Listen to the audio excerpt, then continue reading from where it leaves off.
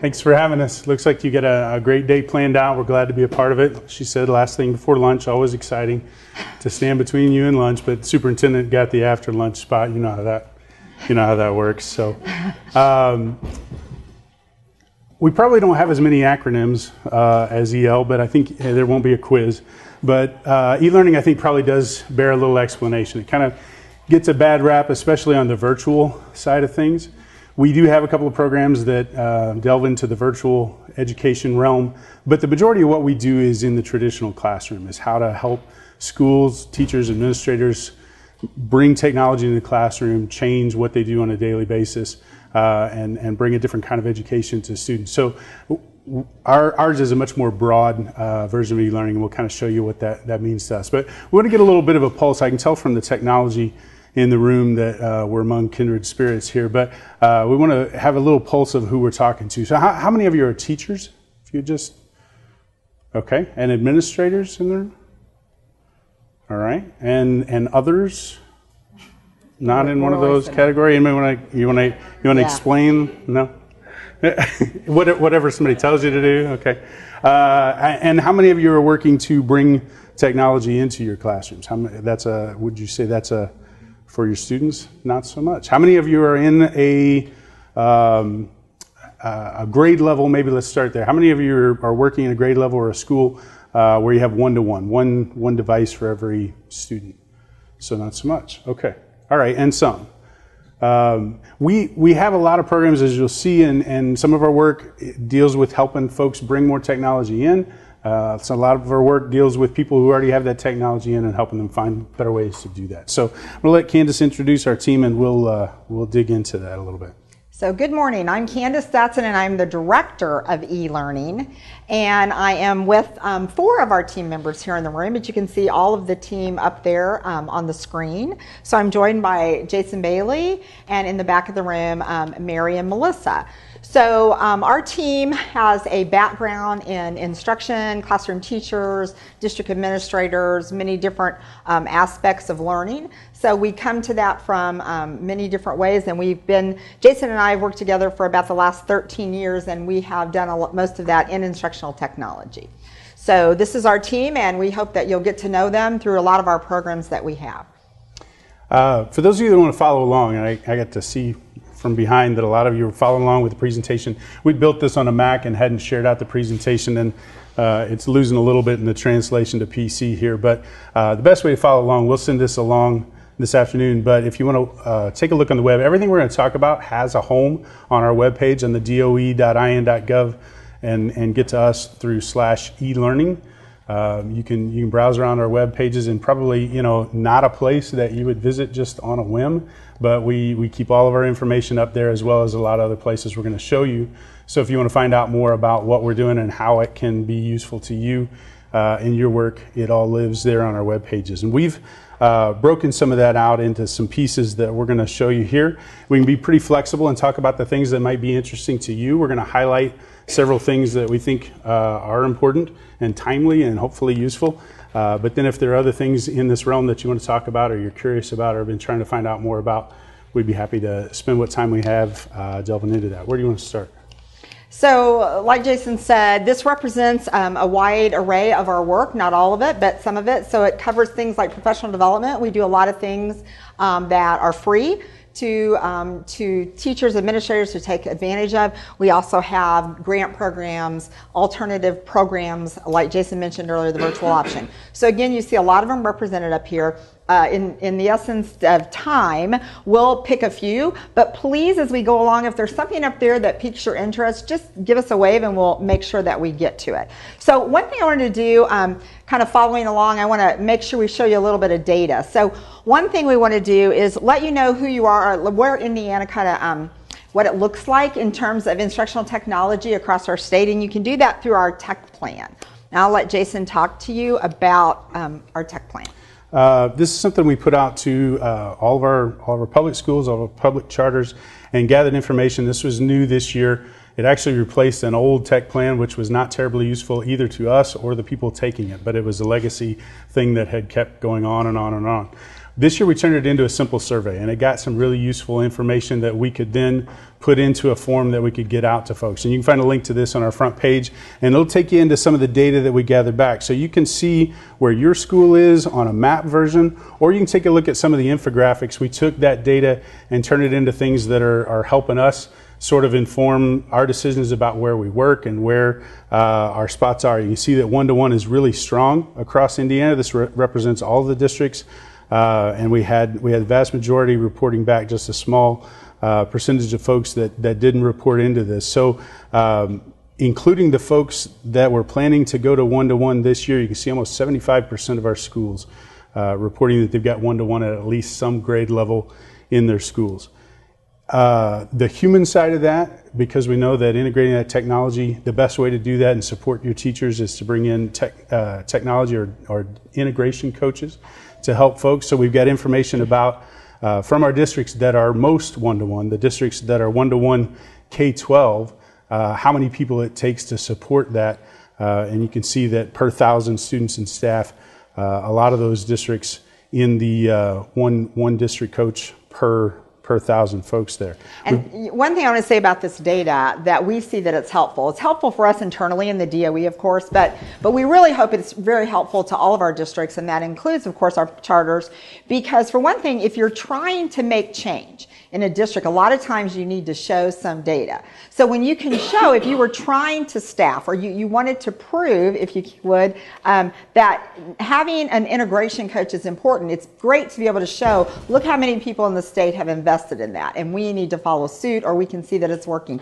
And then, as Jason said in the beginning, when you can go to certain ones on a map and pick up the school's filter and find out who is, you can sometimes find districts or people close by that are doing those things. So I think this data is really important to help inform not only you, but your stakeholders in your communities. And you can dig into this. We won't spend a lot of time talking about these slides, but obviously, like Candice said, information about how much content is moving that way. The big conversation among our school leaders now is about digital content and how we move away from the textbook. What does that look like? What's the next level of content for teaching and learning look like now that almost every one of our students has a device? And then how do we deliver that content? What learning management systems are used across our state? And you can see there's been a big uptick in Google Classroom and Google Apps for Education. And we've got some information about what districts are moving there. And again, these numbers represent at the district level how many districts that's their primary platform for productivity or for delivering content. So some great information coming in there, and we'll launch that again in March. And then having 2 years, even some better comparison data that we can show about the shift towards digital that's going on in Indiana.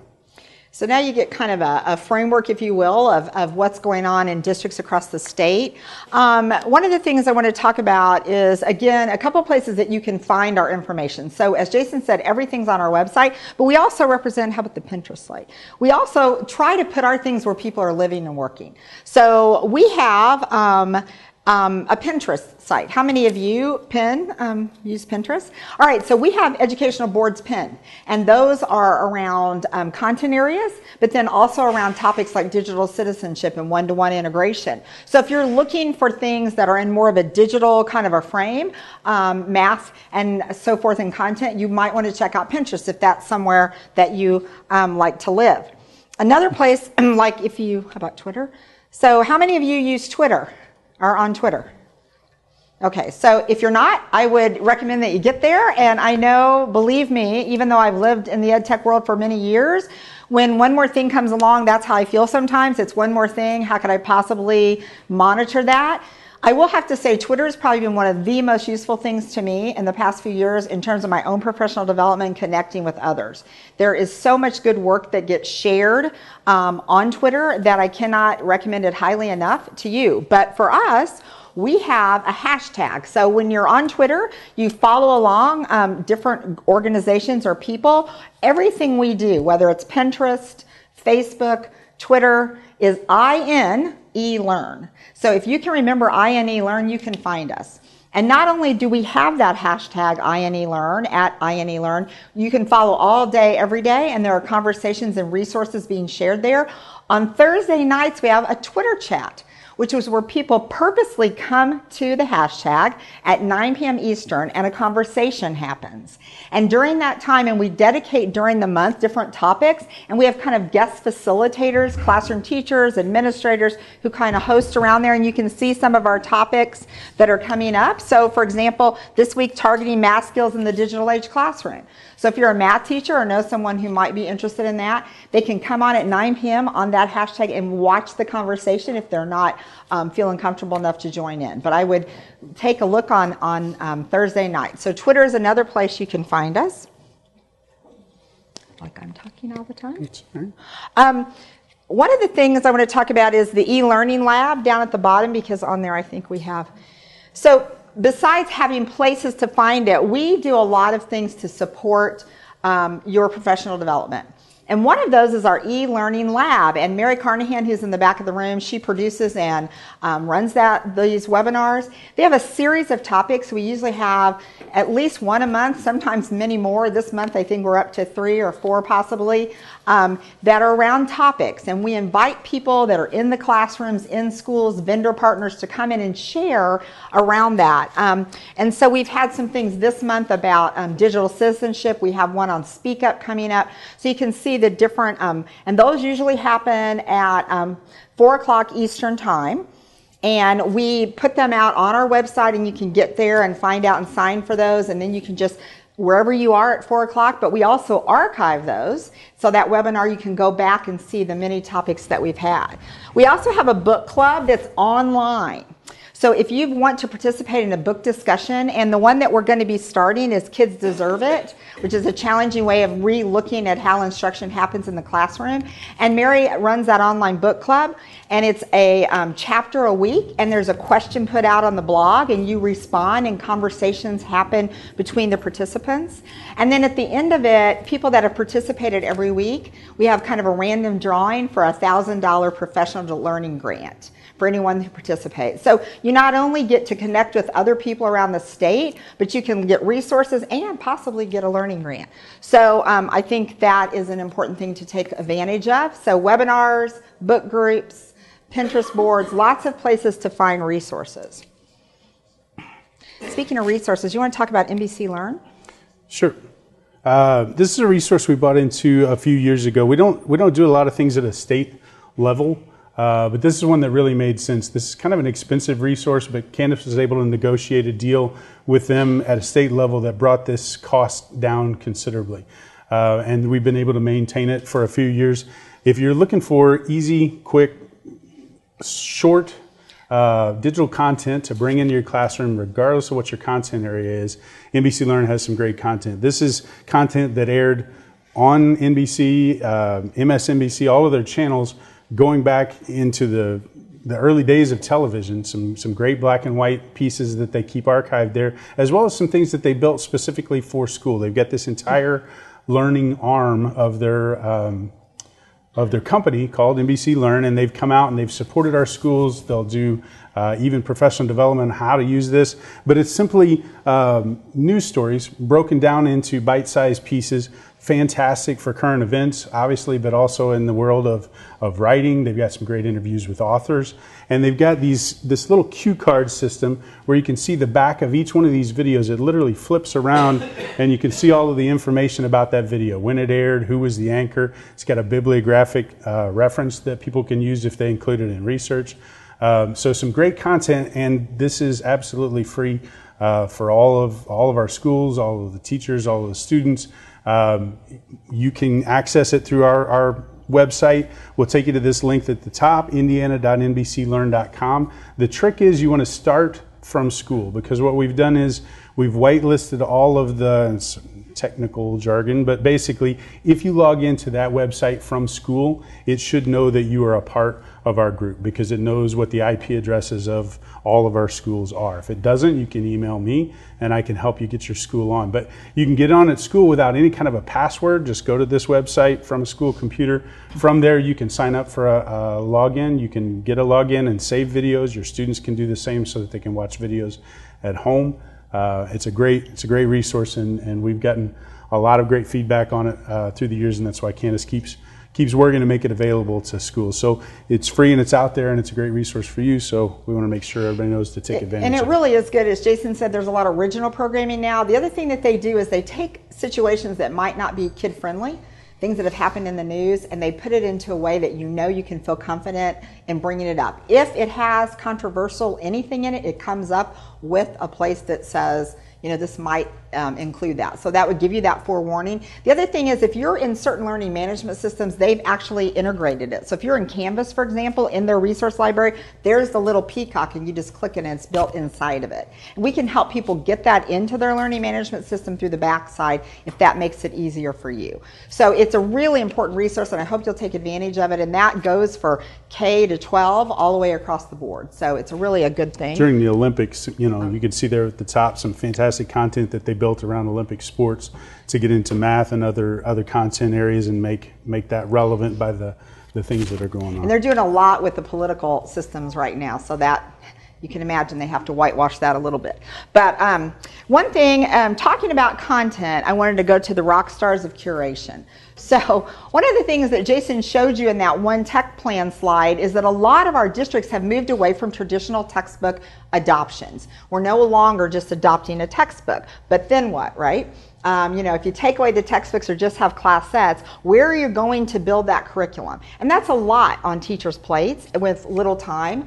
And you certainly don't want to just go out to Google your entire curriculum. That's pretty out there. We want to kind of focus it. So we decided a few years ago to bring together teachers around content areas physically together and ask them to sit down and help curate. Go out and find the best things. So if I'm teaching Romeo and Juliet, where are some great video pieces, audio recordings, good written text pieces, quizzes, things that can support that. And we've brought those teachers together and they've been curating. Now we started a few years ago and we were putting things in something called My Big Campus, which was a free LMS for everyone.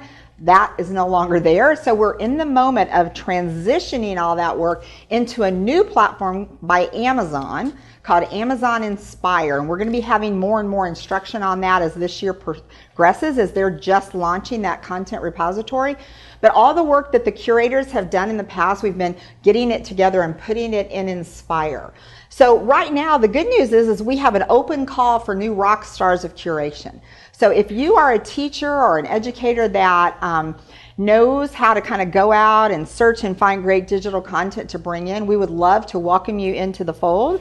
And the rock stars of curation, we bring them together, we pay for subs, we bring them together a couple times a year in person, but then we also help them work virtually, and we provide a sub a couple times of the year. And then that work is shared throughout the state. So you can find the Rockstars application on our website right now.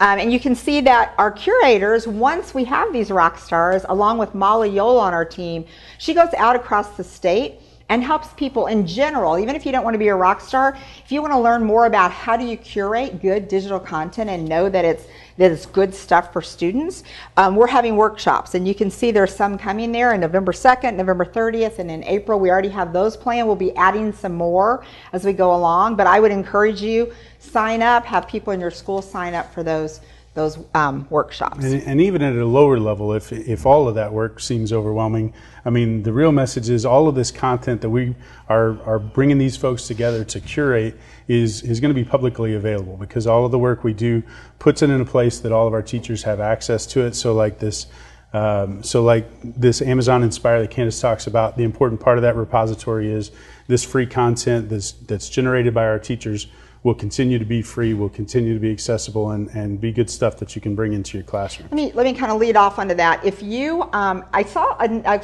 hand up, if you're acting in a space as kind of an e-learning coach, if you're helping as an instructional coach in some way, even if it's part-time, we have a community of practice for those people.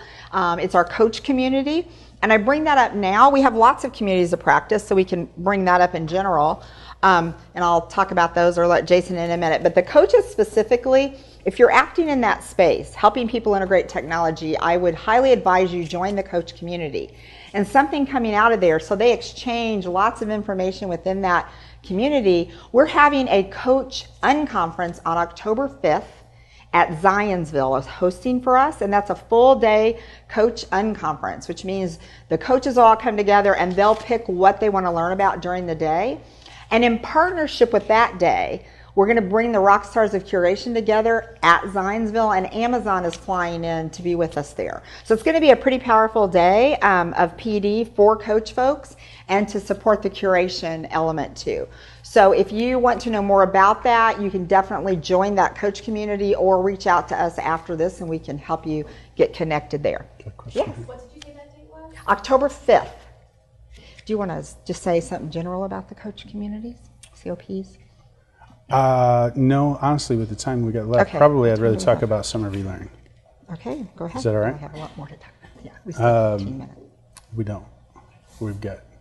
No, I thought we were till 11:15. It's only 11. Go ahead. 12. Or 12. So how many of you went to a summer of eLearning?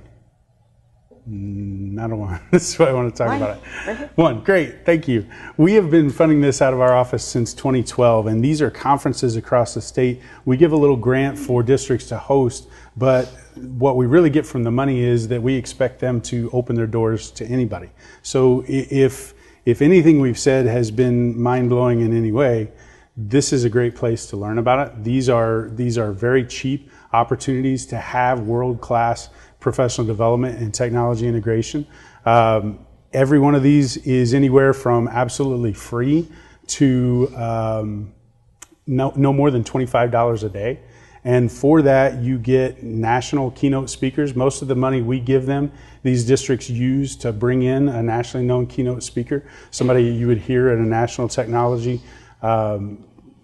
convention, but they're brought right down into our communities. And this was the map this year for 2016. We had 25 of these conferences around the state, so there's hardly a place in our state that you couldn't get to one of these in about an hour and a half, 2 hours driving time at the most.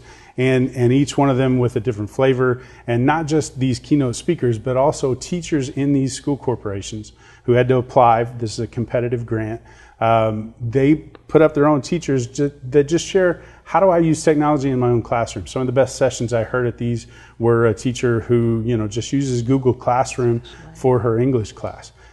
Talking to other teachers about how does the workflow go, how do I organize this, how do I set up my class when we turn in papers, they come back and this is what it looks like. So some great learning going on. It feeds almost everything else you see. We've got sessions that are talking about most of the things that you've seen on our board here. And we're going to do it again in 2017. We'll begin this cycle. Even though we just closed out this series, we had a meeting a couple weeks ago where we reflected with all the coordinators around the state who helped put these on. And we're going to turn right around and we're going to open applications in October. So there still is a couple things I just want to touch so you can go back and look more. We have stuff for students. So who's your student digital leaders? If you have students who have a niche for technology and you have someone, maybe you have a club or a class actually, we have an organization for that to support the advisors. And then we have who's your student digital leader events around the state and a state conference every year. So that you can find off our who's your student digital leaders. We just finished Indiana Digital Citizenship Week. And during that week we had lessons for every grade level to be shared, and those are still there. You can continue to use those throughout the year to support that. So that's important. We don't just concentrate on teachers and students. We don't let the administrators slide. We have a partnership with CIESC, which is kind of right across 465 from here, and they are offering something called Focus Forum and Lead In, and these are workshops, day-long workshops around the state that focus, one, on administrators, what it means to lead in the digital age. So there's lots of support at that level. And then we have, again, in there, they have ones for coaches and teachers. So you can find lots of information. I think everything that we're talking about is on our website. So you can get to, and on our website, you can certainly find our contact information, which is at the bottom of the page. Is there any questions that you have? I know we've given you a lot, and there's obviously a lot more up there. We don't talk a lot about INE and virtual option. Yes? Hi, I'm on the NBC Learn K-12 site trying to register my school's not listed. Okay. So her question was that she was on the NBC Learn site trying to register and her school's not listed. Send me an email, and I don't have it up here, but like Candice said, on the front page of our eLearning. e-learning office, our Office of eLearning, DOE.in.gov/e-learning. Down at the bottom, my email is listed, Jason Bailey. If you shoot me an email, I can follow up. Sometimes, because if your school isn't getting their internet access through the folks that provide our state backbone, it's possible that they weren't in that list. It's easy to get you added, but I will have to send an email to NBC Learn. And they're usually good about turning that around really quickly. So just send it to us. It's J. Bailey at the DOE. Yeah. So. Again, I would start your access from school, but it probably should still be in the list. Sometimes it will pop up when you're actually in your IP, but just ask. Any other questions? We have 3 minutes, so anybody else? Well, I guess the final point I would just make is that we really truly want to help support you wherever you fall on the continuum toward digital learning. So if you're a teacher that just would like to bring some new resources in and think about education in a different way, maybe you don't have a lot of technology or maybe your school's starting there, we want to meet you where you are on that continuum and help you go forward. So please do not hesitate at all to reach out. I would really encourage you to come onto our website, follow that Twitter hashtag, join in a community of practice in your area, ask questions, and we'll be happy to help you and help you find resources and those things to go along.